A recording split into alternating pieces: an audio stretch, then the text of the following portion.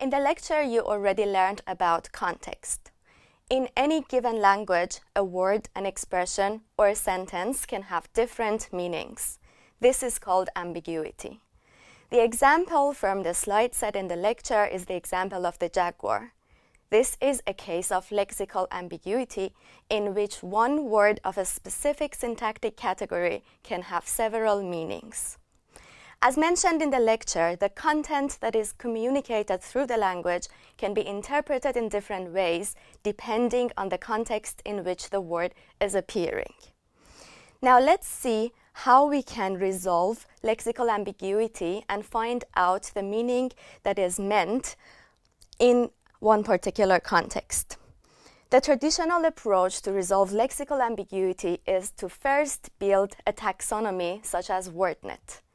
WordNet is a huge dictionary that is semantically oriented and that provides a denotational definition for each word and represents interrelations between words in a hierarchical structure.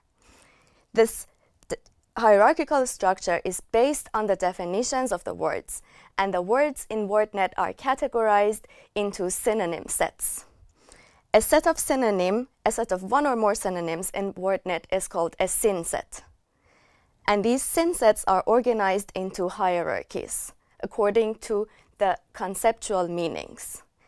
In the example here, you can find out the WordNet for star and the different syn sets for this word in your own time. WordNet is integrated into the Python library NLTK and it can be accessed through this library. So in order to access WordNet, we first need to import NLTK and download WordNet. Next, we import WordNet from NLTK and it's ready to be used. Okay, when we have the WordNet, we can start looking up syn sets for a specific word. Let's take the example of star here. You can see there are 12 different syn sets for the word star. In each of these syn sets, you can see the synonym of the word, the lexical category of the word, which is in this case, in the first example, a noun, and an identifier for each of these syn sets.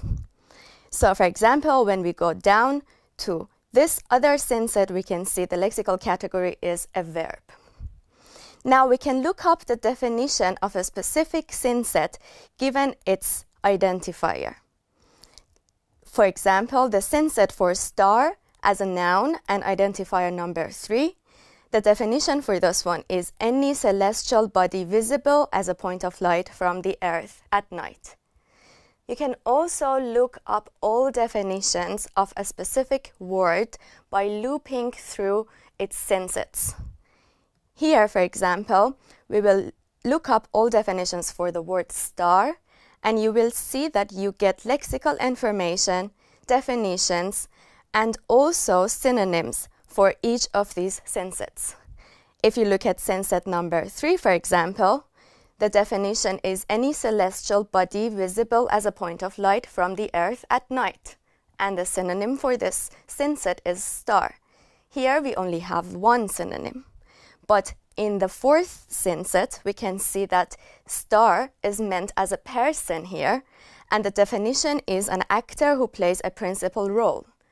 The synonyms for this definition of star are star, principal, or lead.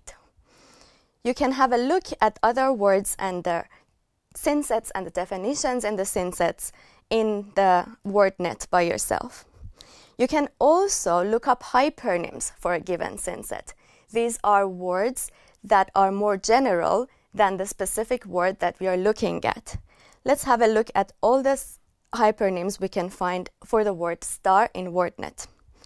We have celestial body, we have natural object, which is itself a whole, and then we have object, which is a physical entity, which is an entity.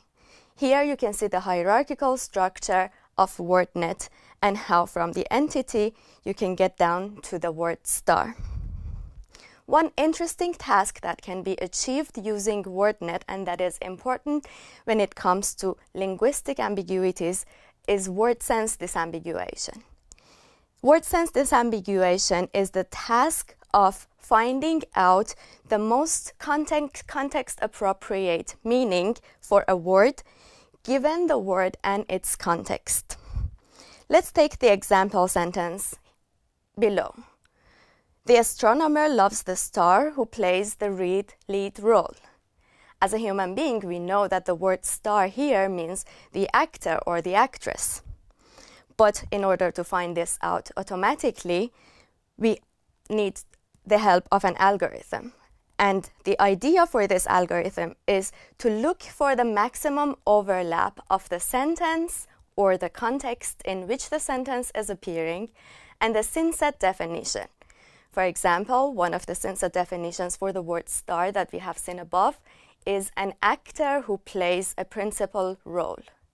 In this definition, the two words plays and role are overlapping with the words that we have in our example sentence, or in other words, in the context. This algorithm is called Lesk algorithm, and it has been introduced by Michael Lesk in 1986. This is a simple baseline algorithm, but it can work for simple word sense disambiguation tasks. Now let's look at the execution of this algorithm using the NLTK corpus and WordNet.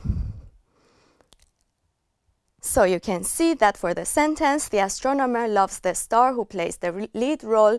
In this function, we are trying to find one of the definitions of the for the synsets of star that has the maximum overlap with our sentence.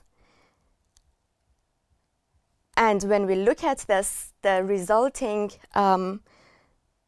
synset, we have synset star, which is defined as an actor who plays a principal role.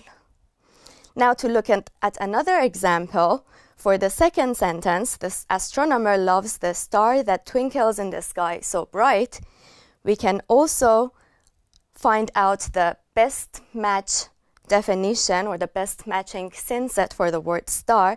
And you can see that the synset that is chosen here is the definition of star as a celestial body of hot gases that radiates energy, so the star in the sky. You can find more information on how to use WordNet with NLTK in the links below, and play around with this notebook as you wish and change the word star to any other word that is ambiguous and see how disambiguation works. Thank you very much.